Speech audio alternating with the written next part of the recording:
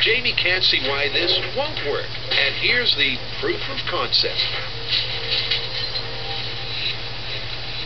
There you go. So that's where our level is. Right, somewhere right about there. Let's just be clear. This balloon is filled with air.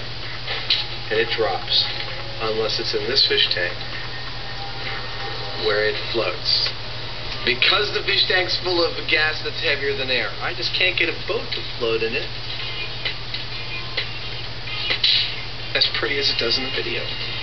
One after another, these tinfoil Titanics are launched, then lost at sea. Though the boys do seem to be dialing in on the boat design. Dude, that is so almost cool. Here's hoping it's last time lucky. Jamie? It worked. They've almost duplicated what they saw on the internet. Now Jamie has the honor of flooding the boat with invisible water.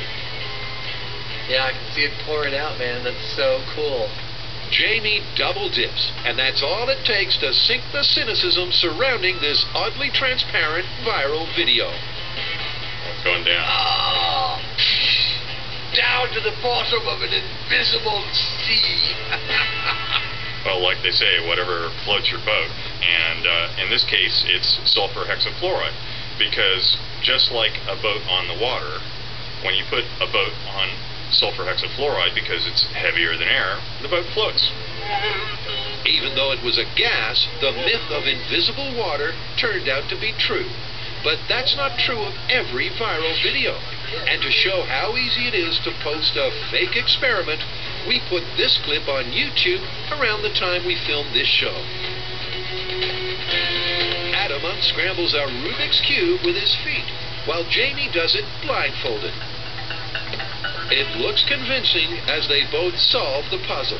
And this was watched by tens of thousands of people. You want to know how it's done? Because while it looks like we started with one of these and ended up with one of these, in fact, the reverse is true. We started with a solved cube and mixed it up and just ran the footage backwards. For a little added realism, if you look carefully, you'll see our researcher John Hunt walking through the frame. In fact, he was walking backwards. So remember, don't believe everything you see on the internet. Still to come, a big bang on the bomb range. This is the coolest thing I've ever seen. While Jamie and Adam feel the pressure.